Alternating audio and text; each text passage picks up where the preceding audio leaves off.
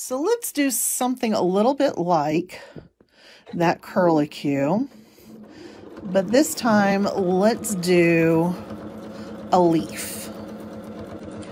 And we're going to come up and back and around and around, and then we're going to come up and over, back and around. So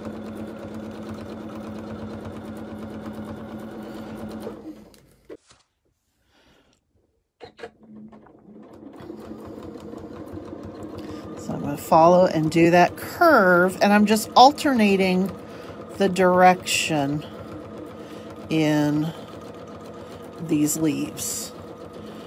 Now this is kind of plain, but a lot of times I quilt things really way too densely, and I thought these designs would be really good for those of you who have quilts you actually want to snuggle underneath, because not everybody wants stiff quilt, and the more you quilt it, the more likely it is going to be a bit stiff. Not to mention, the more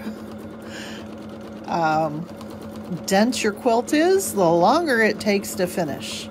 And I don't know about you, but I know a lot of us have more tops than it seems like we can ever finish in a good amount of time.